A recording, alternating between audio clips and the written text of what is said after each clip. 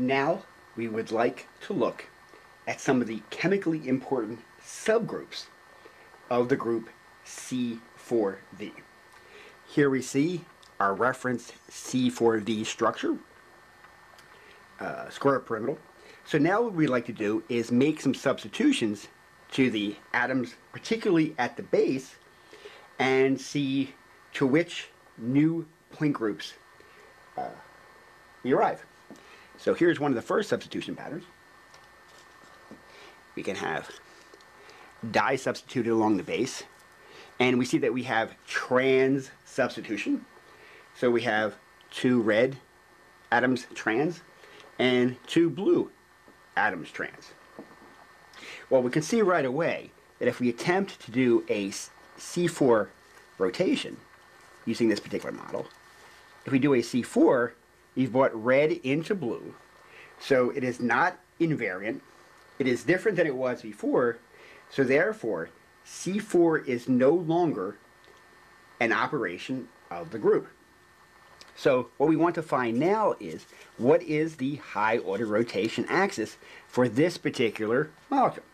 Well, particularly if we rearrange our molecule slightly in this direction, it might even be easier to see that we do have a C2 operation. So let's see, we can rotate by 180 degrees, and we see that if we do that, the atoms all line up. Therefore, C2 is an operation of the group of the symmetries of this particular molecule. By the same token, if we go in the clockwise direction, we see that C2 minus 1 is also an operation of the group. So the high order rotation axis for this particular substitution pattern is C2. And it turns out that this belongs to the group C2V. The high order rotation axis comes through here, from the peak through the base. We have 2 mirror planes.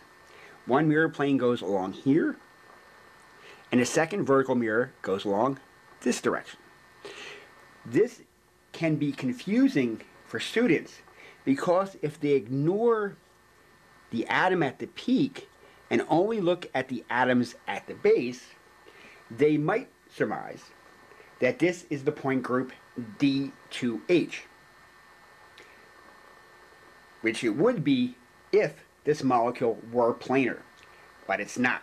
We have an atom at the top here, and there is not an equivalent atom on the other side.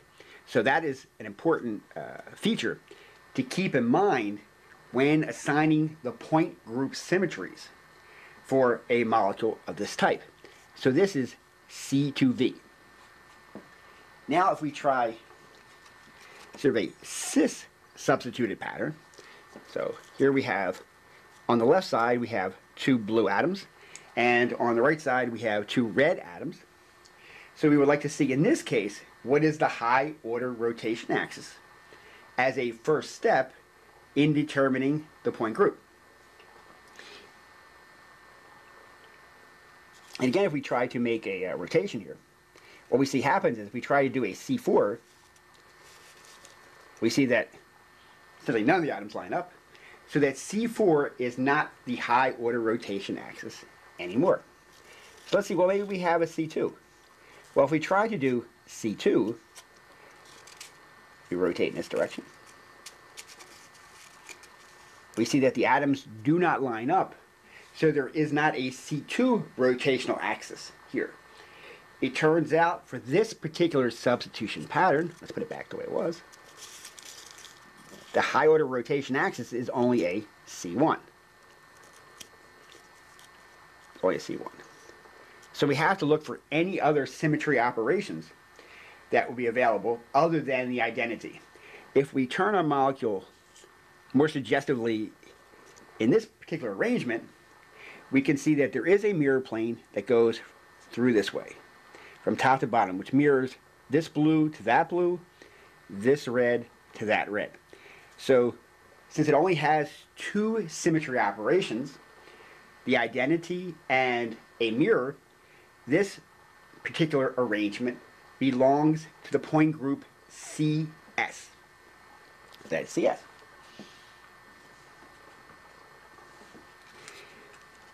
Here we have another substitution pattern. Now we have 3 different substituents. There's 2 of the red, 1 of the blue, and 1 of the yellow. And again, we would like to sign the point group symmetries. We won't show it, but you can convince yourself that if you do a C4 rotation, the atoms do not line up. Therefore, C4 is no longer an operation of this group for this molecule. We might suspect that there might be a C2. So let's take a look at that. Again, we might line our molecule up this way for easy reference. And let's do a 180-degree turn. So once we do a 180-degree turn, we notice that 2 of the atoms indeed line up, but 2 of the atoms don't line up. Unless all the atoms line up, it doesn't count as a symmetry operation. Therefore, there is no C2 rotation for this particular molecule. So let's return it to its original state. And again, we want to see which particular symmetry operations might still be present. If we rotate it, for our convenience, in this particular direction, it might be easier to see that it does have a mirror plane. The mirror plane goes along this way. It mirrors red to red, blue into itself, black into itself, and yellow into itself. So here we see another example of having reduced the symmetry of this square pyramid from C4V down to CS.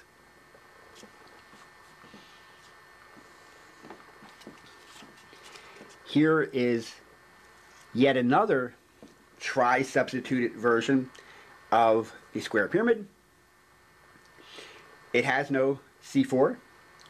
It has no C2. And in fact, it does not even have a mirror plane. Therefore, we have reduced the symmetry all the way down that it only has one remaining symmetry operation, which is the identity. So this particular molecule belongs to the point group C1.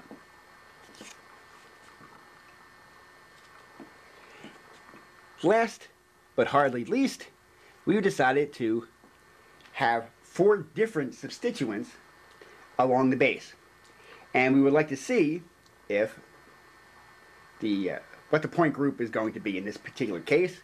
Again, you can convince yourself that if you try C4 or C2 rotations, that the atoms will not line up completely. Therefore, C4 and C2 are not symmetry operations of the group. We can look for mirrors. There aren't any. So again, this is another instance of having reduced the symmetry down to C1.